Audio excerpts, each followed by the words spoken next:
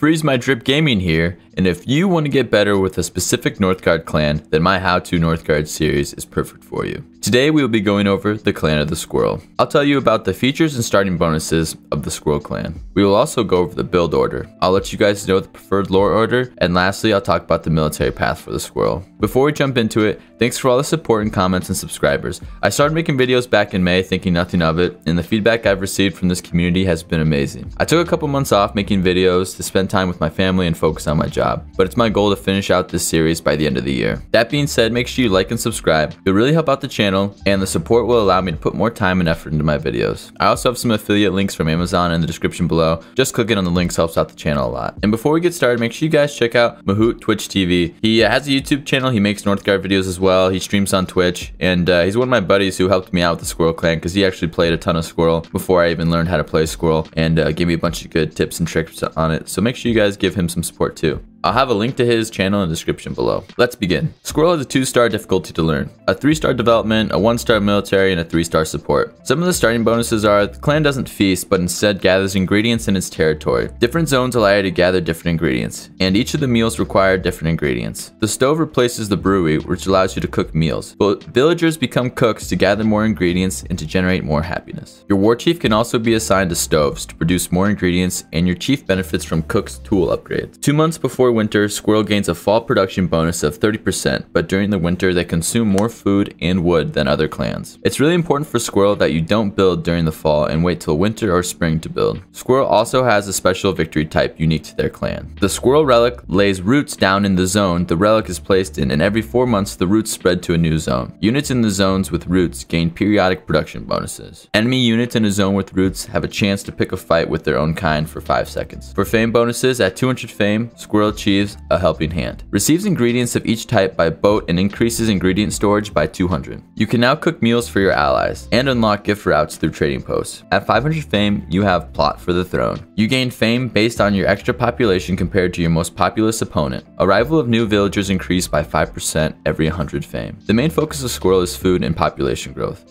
That's where the power of their economy comes from. After playing many hours of Squirrel, you want to be able to colonize as many zones as possible. Meals cost ingredients and food to cook, and that's why it's very important to focus on food. The more zones you can control, the more ingredients you'll receive and the more meals you can cook. At Squirrel, you want to be mealing as much as possible. The meals consist of venison and ratatouille, which adds food, wood, and gold depending on the power, and 1 or 2 months depending on the duration. Fish soup, which adds lore and villager arrival speed faster depending on the power. Breaded fish fillets, which increases foraging and mining speed.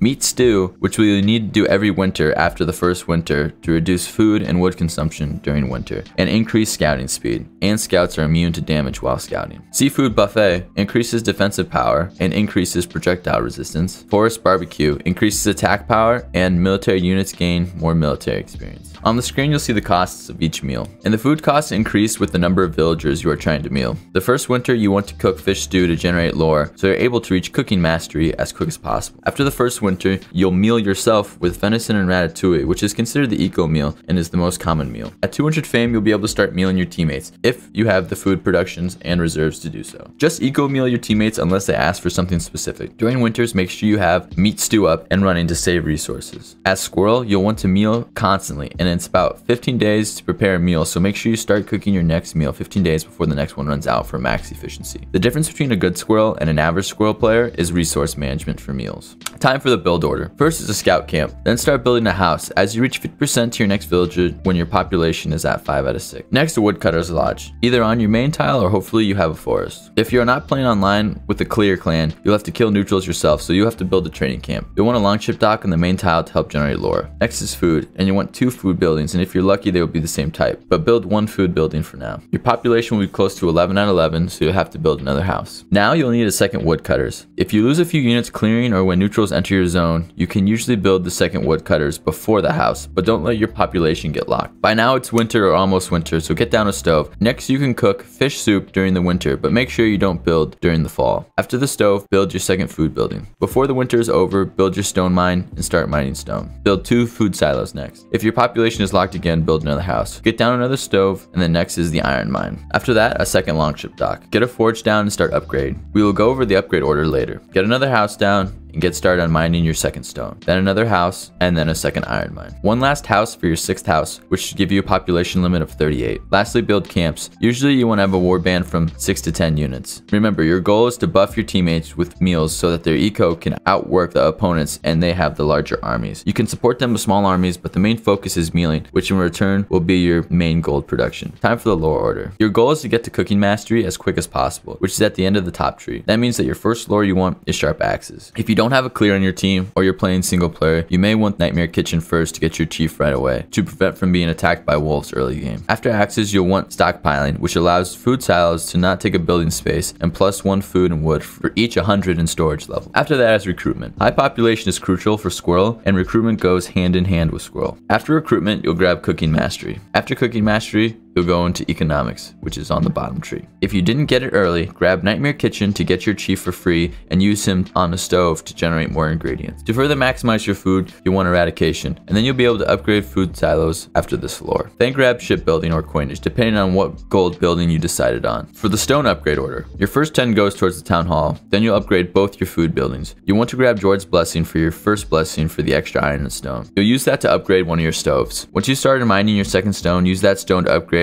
your second stove and both your food silos. Squirrel can scout for the team, but it could possibly slid on the meals. For the iron upgrades, you want to upgrade both your food units, then your sailors and cooks. After that, upgrade warriors or axe throwers, and once you mine your second stone, you can go for relic. Some people like early relic, but it delays meals. I advise against it. Usually I throw the relic on my main tile, and it gets to 1 or 2 tiles before the game is decided. Now for the military path. For Squirrel, you want guardian. Having an extra militia to help you protect your tiles and using your watchtowers to gain more experience and gives you more warband allows Squirrel to maximize its tile production without having to worry about having enough camps. Also, Guardian pairs well with Squirrel's relic, making it a sneaky defensive clan with a larger population, watchtowers, and a relic that can cause enemies to attack oneself. Overall, Squirrel is a very powerful clan. With coordination from your team, you can easily use meals to dominate your opponents. When I stack with my friends, we play against the Squirrel, we almost always mirror Squirrel because we're at such a disadvantage when one team is getting mealed all game on top of feasts. The only downside to Squirrel is you're somewhat dependent on your teammates, which can make it a lot harder to play at lower glory point levels. Squirrel is a very strong, unique clan that can boost their team into being overwhelmingly stronger than their opponents. Don't forget to follow my socials at FreezeMyDrip on Twitter, Instagram, and social media. Thanks for watching. See you next time.